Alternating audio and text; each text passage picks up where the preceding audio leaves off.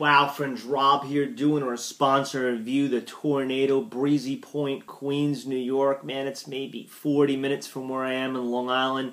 We had, I believe, it had to have been a tornado, blow off the water, literally knocked one of the absolute largest trees on a prop, ripped it right out of the roots. It's probably maybe a 10 or 12 foot hole in the ground from where the tree used to be. But man, I'm just telling you, friends, it's absolutely time to take cover spiritually now. I'm a minister of the gospel.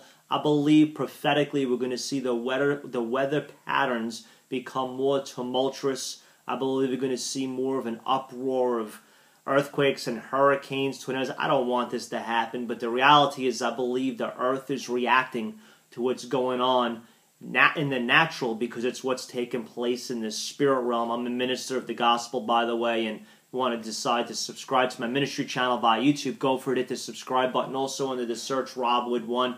Many other Christian preaching, teaching, ministry videos where I expound, talk about the Bible, Christianity, heaven, hell, angels, demons, etc. But friends, imploring you, it's time to take cover spiritually. I believe we're going into some, cataclysmic times, especially in America. I'm not one of these doomsday guys. I don't look out my front doors. Christ coming today, man. I live my life, play basketball, run a business, wife, 2 kids, 3 dogs, 2 cats, a lot of animals around here. But friends, the Lord loves you. He's got a mighty plan for your life. The book of John, 3rd chapter, 16th verse simply states, "For God so loved the world," that's me, that's you, that He gave His only Son, that if you would believe in Jesus, you'd not perish, you'd have eternal and everlasting life. And God desires nobody to perish under the sound of my voice. He wills all to have the assurance and insurance that when we take our last breath, we will know beyond a shadow of a doubt that we'll make heaven our home. And the only way we can have that insurance policy is by having our lives submitted and by having Jesus in our life as our Lord and Savior. I'm going to lead you in a prayer. If you decide to pray it, God bless you.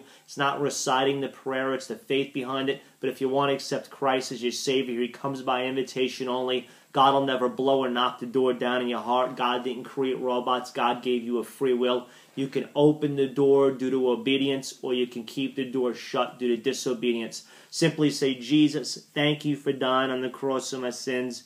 Thank you for being my Lord and Savior." Friends, if you prayed that prayer, God bless you. Heaven applaud you. Angels are throwing a party. I'm telling you, friends, it's time to take cover spiritually. But most of all, the Lord loves you. Make sure you're covered from what Jesus already did on the cross in times past, because that's your insurance policy. Because we're spiritually created beings. You will never die. I will never die. Death is not the end. It's the inevitable. Hey, the Lord loves you. Give me your comments on this, whether you believe that there's some weather patterns that are getting radical in this hour. Tornado in New York, we generally don't see them. But again, if you decide to subscribe to my ministry channel via YouTube, go for it. The Lord loves you. Be blessed in Jesus' name.